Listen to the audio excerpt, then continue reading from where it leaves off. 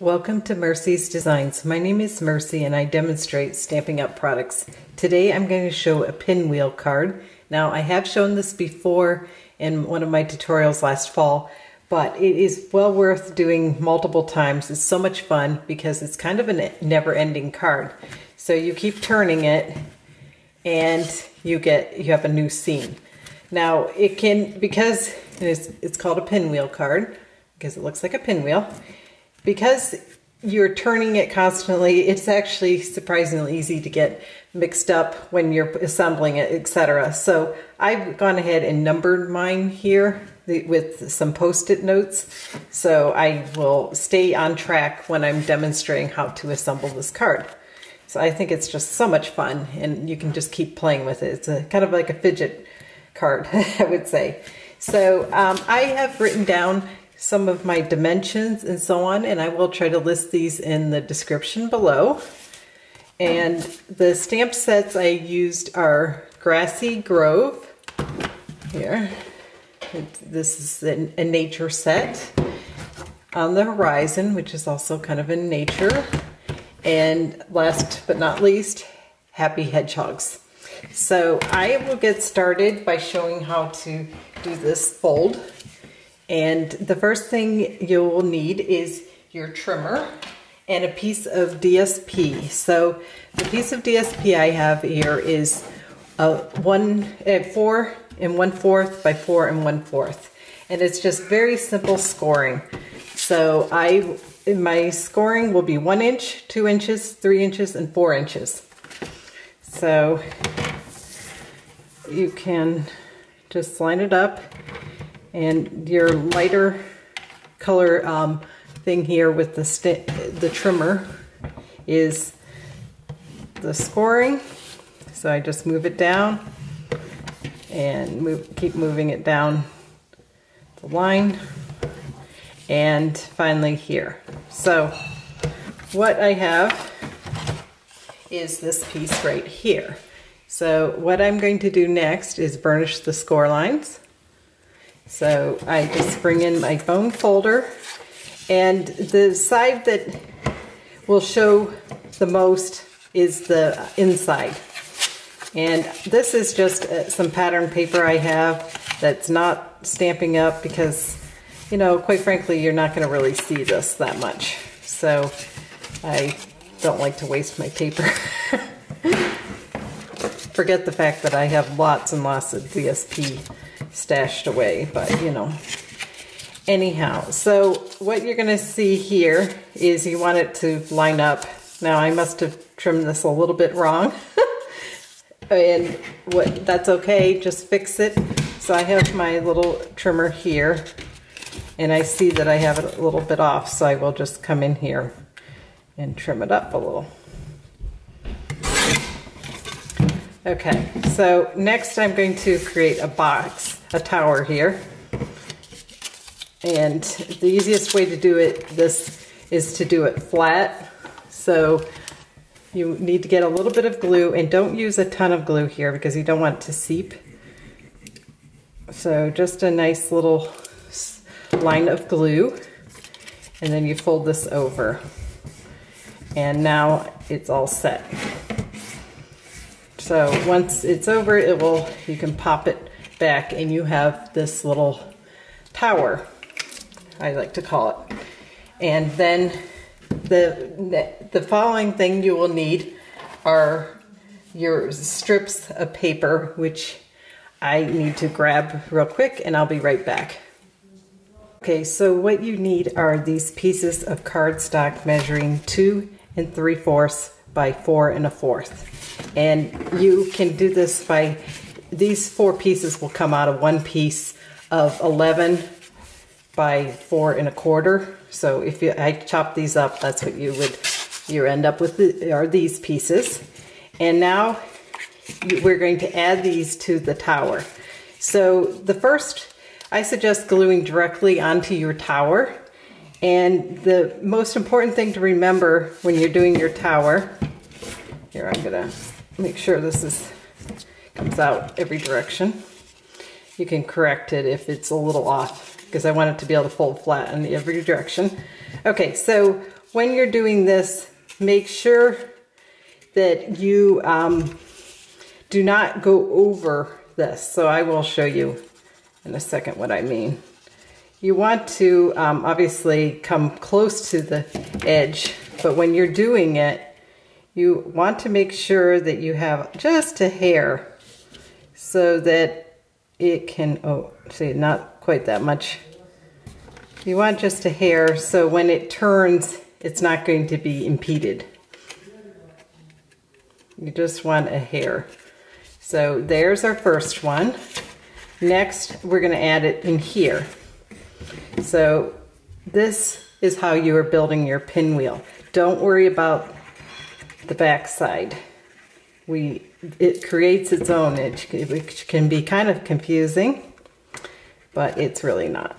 So just keep going with your pinwheels. You can see just a hair here I could use. So that's the beauty of liquid glue. You do have that little bit of second to add it. Okay, so now we're going to add on here. And you do want to make sure you get to the edges, but not so it's seeping. You don't want any seepage because you don't want to impede anything for it to not freely move. Okay, so you can see I'm just leaving a little bit there, the hair. And finally, now this piece is the last one. And then our pinwheel will be complete. So you can see that it goes pretty quickly. This is actually a very simple card, a fun fold. It's not terribly difficult, but it's really fun because, again, I think the best part is it's kind of never ending. You keep turning it. So here is the base now. Now you can obviously add DSP to each of these, and that is really cool looking, but with this one, I wanted to do some ink blending. So now we are going to make our DSP, which is this one. 2.5 by 4 inches, 1.5 by 4 inches.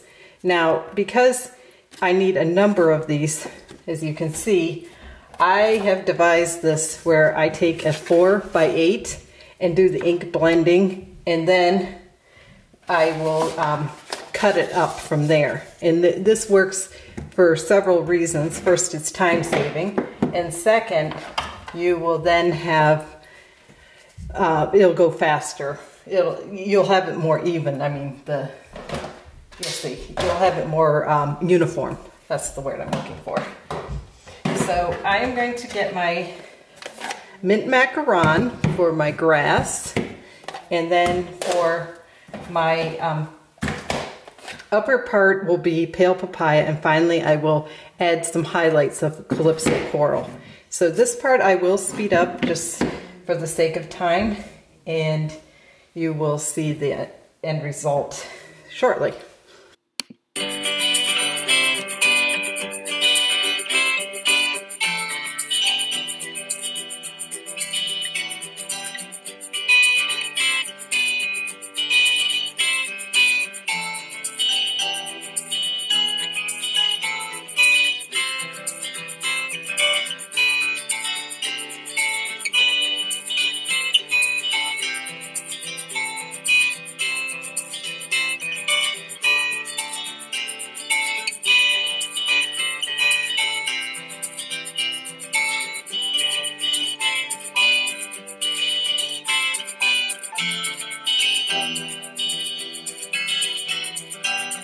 Okay, so now we have our 4 pieces that are going to be used, and we will do another cut, but first we are going to stamp it. And to do the stamping, I have my Stamparatus set up. So 2 of them I'm going to do the image that is from the Grassy Grove, and 2 from the On the Horizon. So as you can see, I have this set up. I'm trying to see which way I have it set up. Okay, my Stamparatus, I'm going to back out a little bit here. And I am going to just fit it in here. So I'm going to put the grass here, and now this stamp is too large, but it comes out pretty well considering.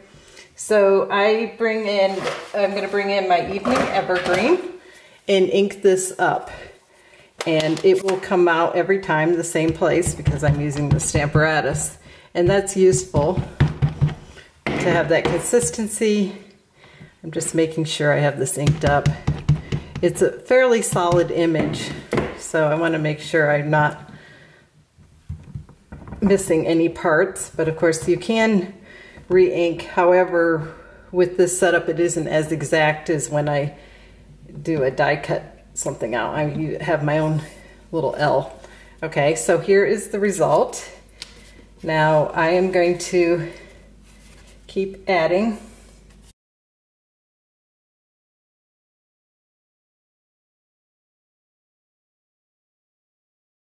So this one, I'm going to be using it, I'm going to step it down because this image is actually too short. So this is a fun technique. So this one is fine the way it is. So I'm going to just go down 2 hinges. So, oh, my ink pad was in the way. And I'm going to swing the door. And boom, we now have it stamped twice. It does go over, but that's not a big deal. So that's the image, and quickly I will do the next one, and then we will cut it apart. So it goes very quickly too when you're doing the Stamparatus than guessing. So this one, and it doesn't matter which order you do it, obviously. Both need to be done. Okay, so I'm just going to move this down and boom, ta-da.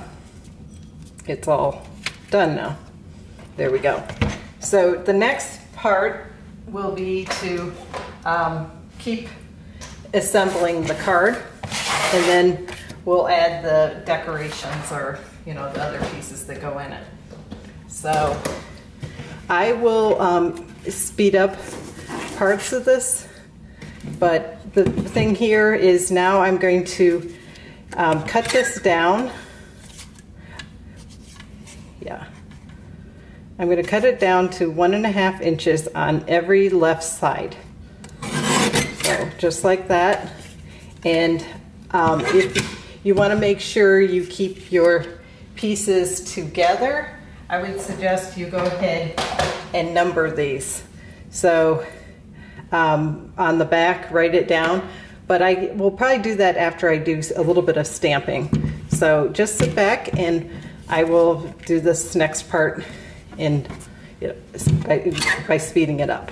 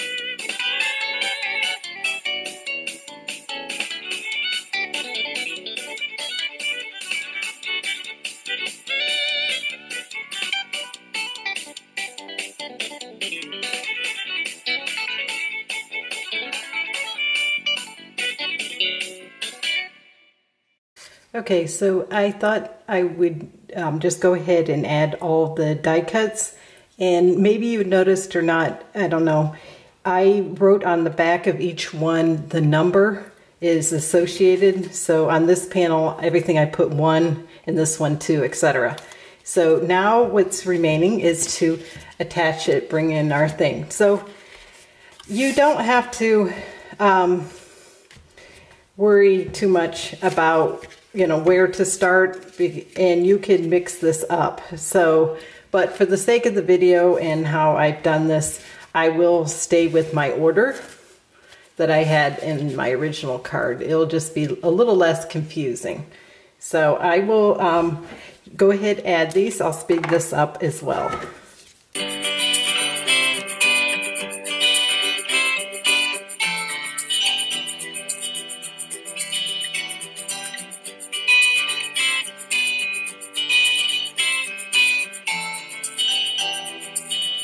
So this final piece right here is where you can write your note to someone.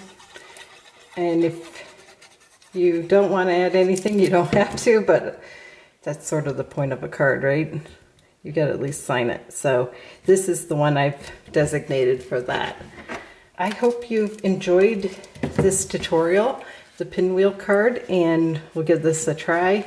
I think it's just really cool how you can go through, and you can see I sponged this one a little darker than my original. Some of these are lighter. You can go lighter, you can go darker, but it really helps, I think, to see all this information as far as like numbering the panels. And I obviously have that for, I put it on the back when I do things ahead, numbers, so you can tell the difference. So this is 1, 2, 3, 4, etc. I really have enjoyed this card, and if you have any questions, please email me at mewants3@gmail.com, and I'd be happy to answer any questions, or if you would like to place an order with me, you can.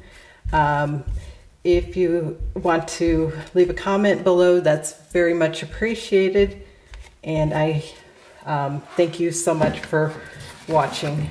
So here I'll just bring this back in so you know some of the items, what I did with it in here. So happy stamping.